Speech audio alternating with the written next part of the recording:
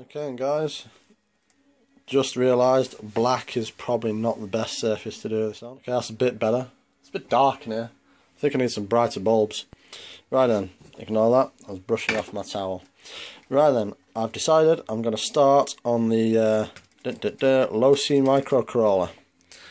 Brought all my tools, solder, everything in. This is my new toolkit, guys. All my RC toolkit. Weighs 10 kilos. That is mostly because I have 14, count them, 14 batteries in there. But hey ho.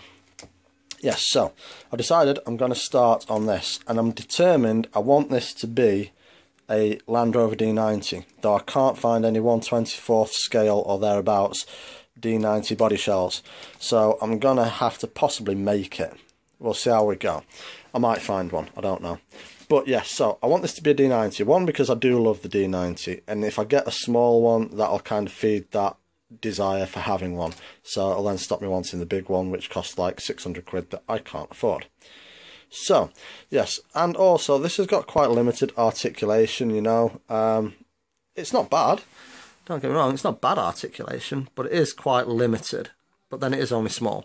So I figure if I make it into a D90, they don't have stupid articulation anyway. Now, I do lack some parts. I lack the mini servo. I've got an ESC. I'm not sure if it's working or not. We will find out. I've got it in the bag just there. So first priority is get it running. There's a motor. I've got the ESC. I've got no radio gear. So, I've decided I'm going to pull this apart. I do like this. It can be quite fun. Bouncy, stupid little thing. But it's also kind of crap. I mean, it's that fast. Excuse the notification coming through there. It's that fast that you can't really control it. It's so small and light and bouncy. You just zip it around on the floor and drain the battery. And to be fair, I've stripped the diff inside it. And I'm currently got it held together with bits of tape and all sorts, trying to make it stick, and this is actually really tight, and I've ended up locking it, trying to fix it. This thing shreds tyres like nobody's business as well. I've only had possibly, I'd say, a total of about 40 minutes runtime out of those, I kid you not.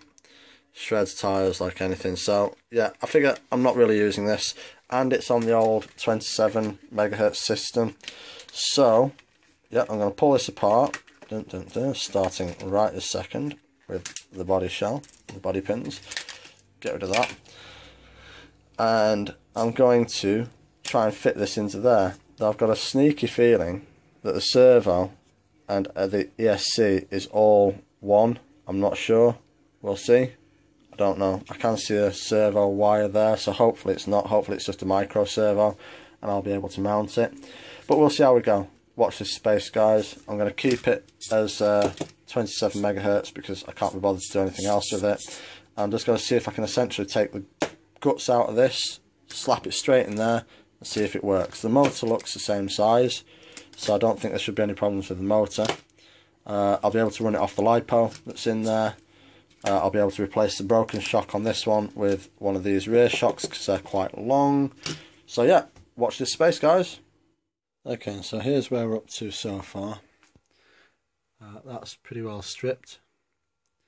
Shell, screws, shocks. Sadly, the shocks are far too short for this by a long shot. But we have the electrics sat on there with a battery and a LiPo. And we have working servo.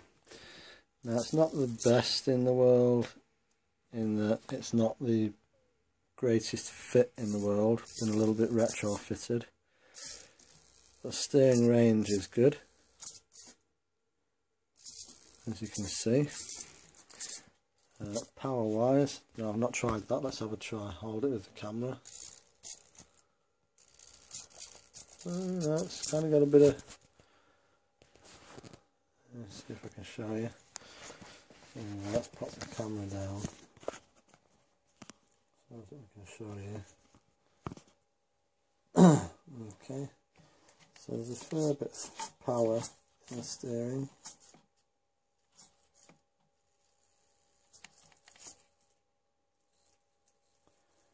the greatest, but take it off this,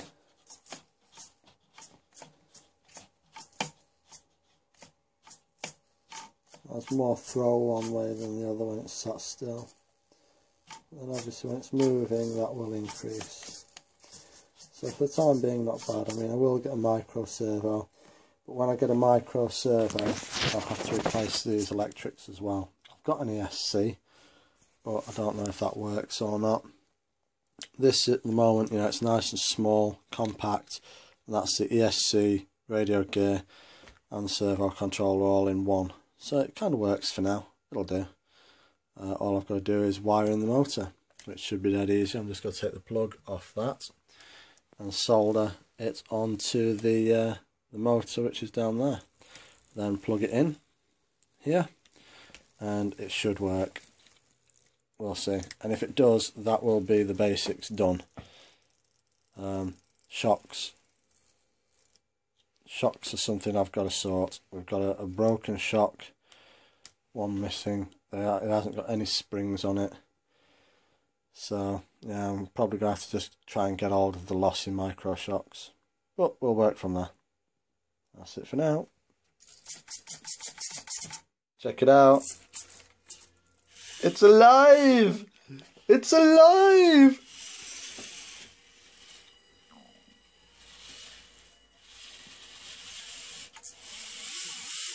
Oh no. Oh no. That's a screw pot. Didn't want to do that. Oh no.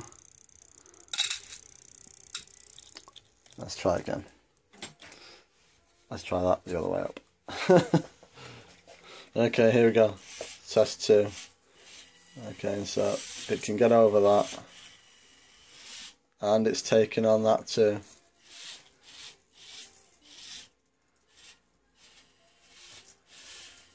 Oh yes.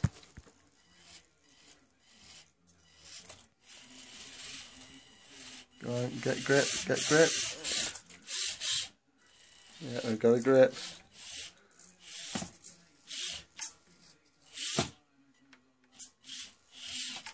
The servo isn't the strongest, and sometimes the servo needs movement in order to help it respond. But do you know what? I am suitably impressed. I mean, to be fair, I'm probably going to get a new servo just so that I can use the ESC, the original ESC. But then I'm going to have to put on a transmitter, a receiver as well. But you know what? For the time being, I'm impressed. You know what? It has a fair turn of speed.